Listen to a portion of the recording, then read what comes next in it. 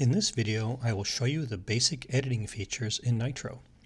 You enter Edit by picking the first button on the right side panel. At the top is shot information, including shutter speed, ISO, and camera. You can collapse it or expand it to get more information. Next is the histogram, which includes clipping indicators. I'll describe the clipping indicators later. Histograms visually describe the distribution of color or tone in an image. The leftmost column represents black, and the rightmost column represents white. The height of the histogram tells you how much of the image contains that value. In this image, even though it's pretty bright, you can see that most of the pixels are actually kind of bright but not actually white. And there's relatively little in the dark area of the image, which matches what we see in the image itself. You can also hide the histogram if you like. That both gives more screen real estate and also improves performance some because the histogram won't be updated when it's closed. The next section shows the main editing panels. The first has quick fixes like auto enhance, spot removal, and clone. There are some additional ones that will appear based on the image you have.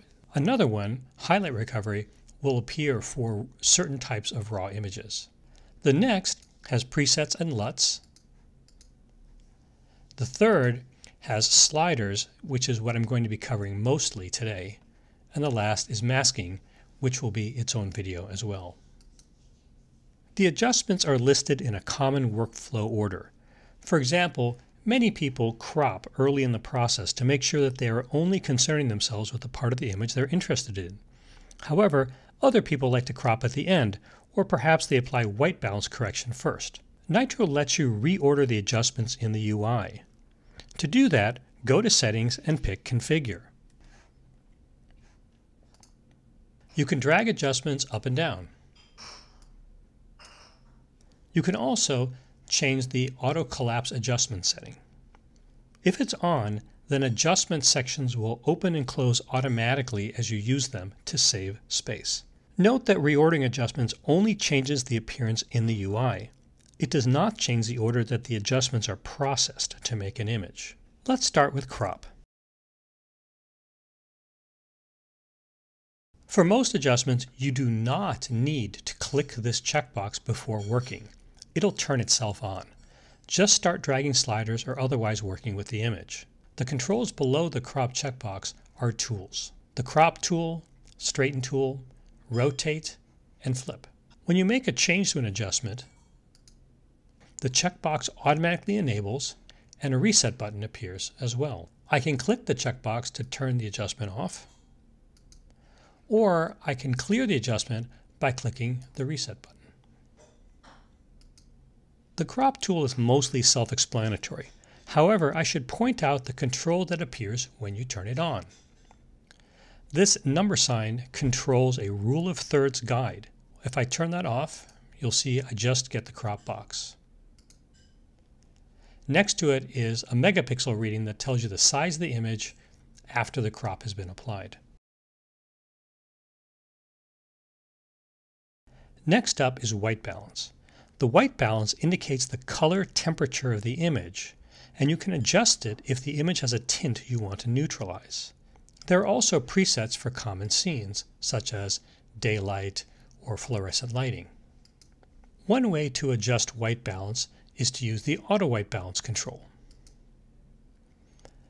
It looks for an area that it thinks should be a gray value and then changes the temperature and the tint so that it matches. Alternatively, you can use an eyedropper. When you use the eyedropper, you want to do something similar to what the auto white balance is doing. Look for an area that should be gray. You don't want something white or very bright. You don't want something too close to black. Something that's kind of more of a middle tone. That gives the white balance algorithm the most latitude. I can also drag while I'm doing this, and it will change the white balance in real time.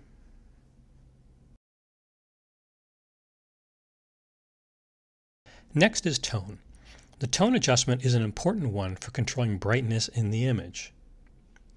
The first one is boost. Boost is a very important slider when recovering highlights, and you won't find it in apps from other companies. It controls a key part of Apple's raw decoder. That could almost use a whole video. And in my other app, Raw Power, you had to know how to use it to get the best results when recovering highlights. However, in Nitro, there's a better way. Just use the Recover Highlights Quick Fix that I mentioned a little bit earlier. That'll move the boost slider and other important sliders for you. Let's jump over to the Quick Fix section here, that first editing panel. You'll see Recover Highlights appears. Recover Highlights appears for raw images, except it will not appear for Pro RAW images because highlight recovery is really not a thing that you can do with Pro RAW images. They've already been balanced. Before we get started on Recover Highlights, let me go back to the histogram's clipping indicators, these circles at the top of the histogram. Clipping indicators are used to identify very bright and very dark parts of the image. If an image has extremely bright pixels, the circles will light up. If you click on the circles, you get an overlay that shows which pixels are too bright or too dark. Another term for this is clipping, because the pixel value is too large to be represented on screen, and therefore is clipped to the maximum value of white or black. In other words, the pixel is brighter than the brightest value that can be shown on screen. The first circle is the one you will use most often. It'll show you any pixels that are clipped because they're too bright or are black. In this case, a pixel is considered clipped if any of the components, red, green, or blue, are above 1.0, which is the highest value that is normally seen on a screen. Another word for a clipped pixel is a hot pixel, and a black pixel is sometimes called a cold pixel. If I click here, you will see red for pixels that are too bright and blue for pixels that are black. This is also called a hot and cold pixel overlay. There are some dark pixels down at the bottom of the image and here on the left. Now I'll bring up Recover Highlights. To recover highlights, just drag the first slider. Watch the clipping overlay. You can see how it starts to shrink. And detail is actually coming back in those clouds. Also look at the histogram. You can see how the histogram is also pulling away from that right edge. There's a ton of data right here. That's an indication of an image that probably has clipping. And as I drag it, they pull away. You can then bring up the midtones by moving the second slider, which will brighten the image some. I can move the highlight slider all the way to get rid of every last bit of clipped pixels, but that's not always really necessary. Sometimes you can overdo it. Editing in Nitro is undoable and non-destructive. At the bottom right, you'll see Undo and Redo, and there's another button that you can't see very well here, which looks like two overlapping squares. It's the same button you'll see right here in Recover Highlights. That will let you see the image before the edits were applied, so you compare things before and after. It's best to turn off the clipping overlay in that case so you can really see it.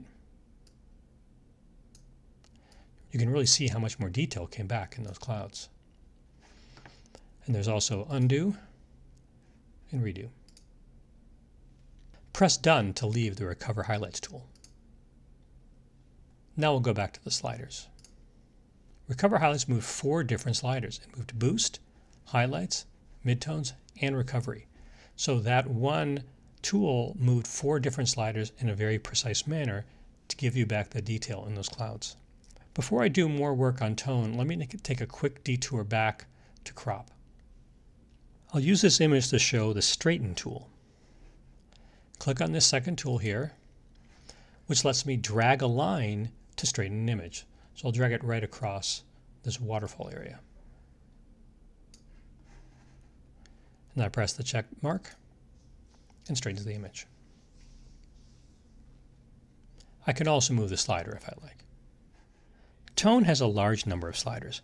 I mentioned Boost and some other ones already.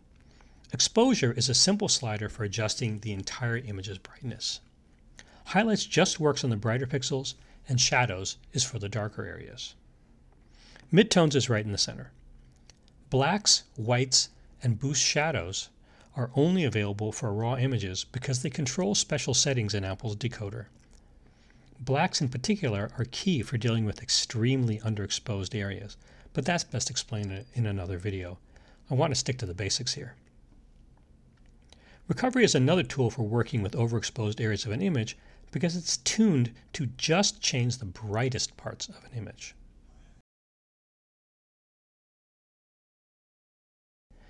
Enhance is up next. It has some basic tools like contrast, saturation, and vibrancy. Vibrancy is like saturation, but it doesn't affect skin tones or orange hues. If I move saturation, you can see how it affects the orange part of the image. But if I move vibrancy, it has a much less of an effect. Deepen and lighten are smarter versions of highlights and shadows. They work on the brighter or darker parts of the image respectively, but do it in a way that adds richness to an image.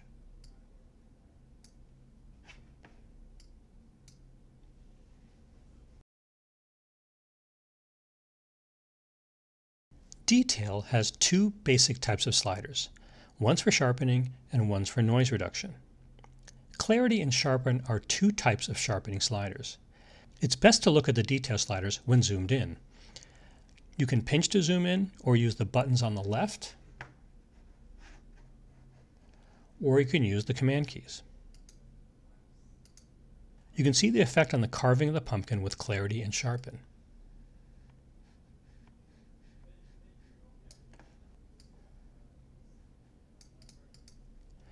You can also move sharpen to the left to blur an image.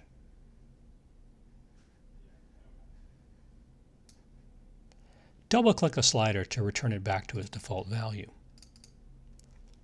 You can also use the little arrow buttons next to the sliders to nudge them forward and backward. And you can also double-click and type to get a value for any slider as well.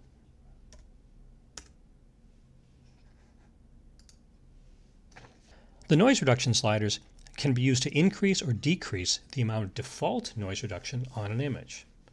Let's look at the right side of this pumpkin and the background. Luminoise controls black and white noise, while color noise controls noise that contains color pixels. As I decrease the luminoise, you will see black speckles appear. See them right there. I can move it past the default to remove even more luminoise. The same goes for the color noise slider. You can really see the color noise slider if I move it to the left.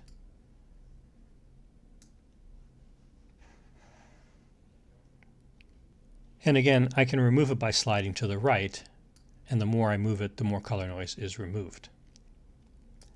Noise reduction can also remove detail from the image, so you can counteract that somewhat with this noise detail slider.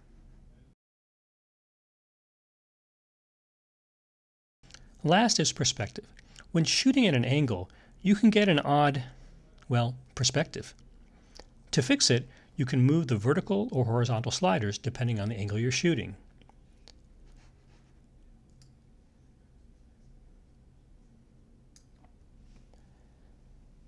Perspective automatically crops the image. You can decrease that crop by moving the zoom slider. But if you move it too far, you'll get some black areas. You can use the crop tool to remove them. That's a tour of basic editing in Nitro. There'll be more videos covering the other adjustments in the app.